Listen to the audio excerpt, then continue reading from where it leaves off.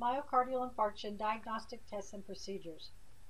Cardiac markers are CKMB, creatinine kinase, myocardium muscle, troponin, and myoglobin. The complete blood count. The white blood cell increases with infectious process, inflammation of the heart, and myocardial infarction. Blood coagulation factors. Increase in factors can occur during and after an MI. Places a patient at greater risk for thrombophlebitis and extension of clots in coronary arteries. It's important to have an understanding of the intrinsic, extrinsic pathways, platelets, and fibrin. Serum lipids. Assesses risk for developing coronary artery disease. Homocysteine. Elevated levels may increase risk of cardiovascular disease.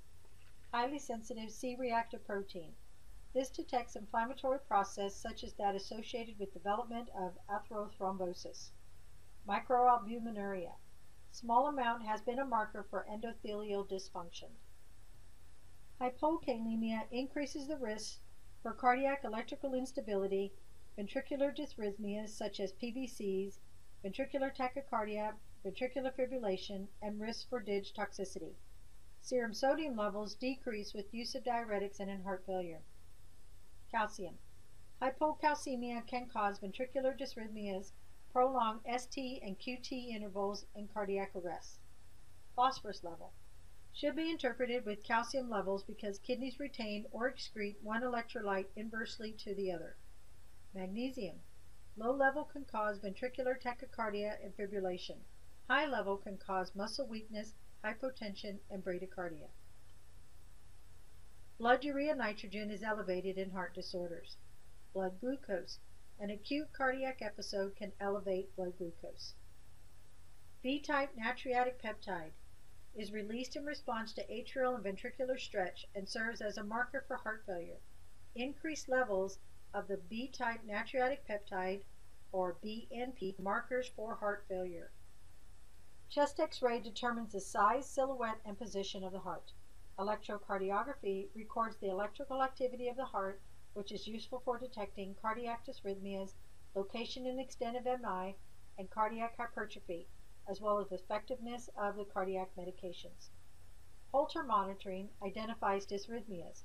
A patient is instructed to resume normal activities and maintain a diary documenting activities and symptoms. Echocardiography evaluates structural and functional changes in the heart. The resting heart rate does not change with aging, so a decrease in heart rate would require a further investigation. Bundle branch block and slight increases in PR interval or QRS duration are common in older individuals because of increases in conduction time through the AV node, the bundle of His, and bundle branches. Exercise electrocardiography testing, stress tests, studies the heart during activity and detects and evaluates coronary artery disease. A patient would be instructed to wear loose, comfortable clothing and supportive rubber-soled shoes. Digital subtraction angiography. This is visualization of the cardiovascular system using contrast dye, X-ray techniques, and a computerized subtraction technique. Assess for allergies to seafood, iodine, or radiopaque dyes. Myocardial nuclear perfusion imaging includes technetium pyrophosphate scanning, thallium imaging, and multigated cardiac blood pooling imaging, and can evaluate cardiac motion and calculate the ejection fraction. Magnetic resonance imaging is a non-invasive test that produces images of the heart or great vessels through interaction of magnetic fields, radio waves, and atomic nuclei. Electrophysiological studies is an invasive procedure in which programmed electrical stimulation of the heart is induced to cause dysrhythmias and conduction defects. It assists in finding accurate diagnosis and determining a treatment. Electronic beam computed tomography scan determines whether calcifications are present in the arteries. Cardiac catheterization is an invasive test involving insertion of the catheter into the heart and vessels and obtains information about the structure and performance of heart chambers and valves and coronary circulation. Percutaneous transluminal coronary angioplasty.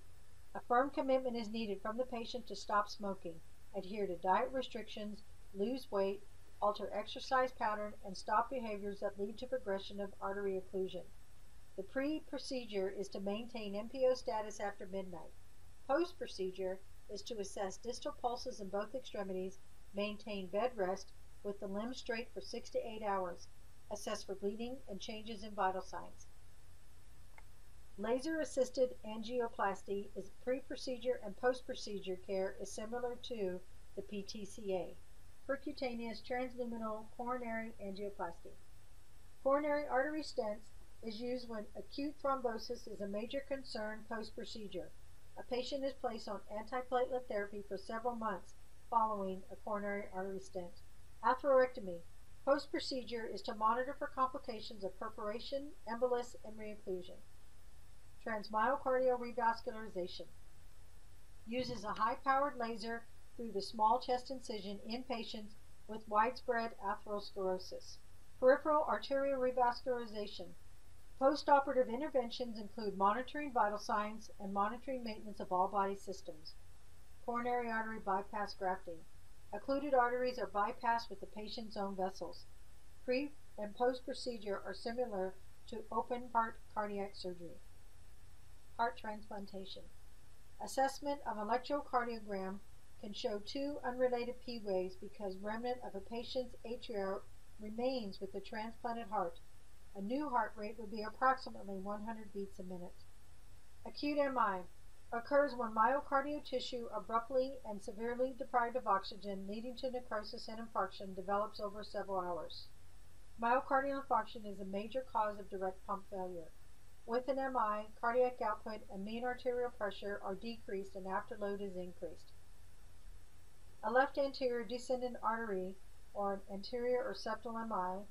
Another MI position would be circumflex artery, which is the posterior or lateral wall MI, and then right coronary artery, which would be the inferior wall MI. Risk factors are atherosclerosis, coronary artery disease, elevated glucose levels, smoking, hypertension, obesity, inactivity, impaired glucose tolerance, and stress. Diagnostic studies. Total creatinine kinase levels rise within 3 hours after onset of chest pain, peaks in 24 hours after damage. The CKMB isoenzyme peaks in 18 to 24 hours after onset of chest pain and returns to normal in 48 to 72 hours. Troponin level rises within 3 hours, and troponin levels will be evaluated for several days after the MI. The ECG, the ST segment elevation, inverted T wave, or an abnormal Q wave. Assessment would include pain, nausea and vomiting, diaphoresis, dyspnea, dysrhythmias, cyanosis, and coolness of extremities.